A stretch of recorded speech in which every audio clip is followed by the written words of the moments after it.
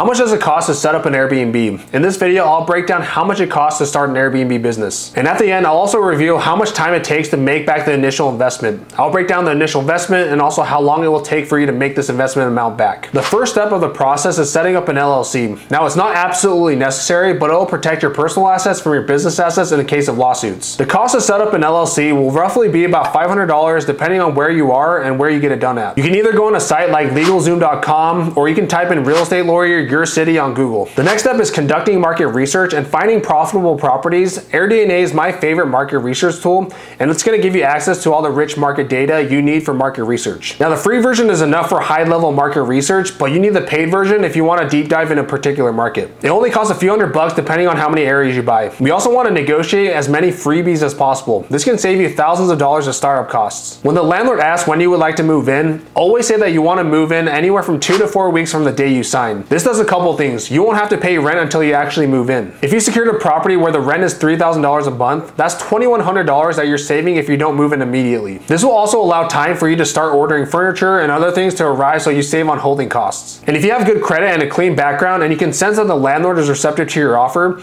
try and negotiate to pay less of a security deposit as well. Let them know that you're just reserving that budget to invest into their property to make it a better experience for your clients. More often than not, landlords will agree to do this as well. Now, depending on the area your property is in, your monthly rent will likely be around $2,500 per month. And the total monthly costs, including rent, expenses like utilities, repair reserves, etc., will amount to about $3,000 a month. If you don't want your Airbnb business to turn into a full-time job, you absolutely need to build a team. My current team consists of a cleaner, a handyman, and a mover. The most important member of your team is your cleaner. Payment for cleaners varies a lot from my experience. Ask them what they charge for the configuration of your house, what your bedroom, bathroom count is, and also your square footage. Now, I wouldn't haggle too much on price since the cleaning fee is charged to the guest, but what I would do is go through similar properties on Airbnb and see what they're charging and go from there. The second most important member of your team is your handyman.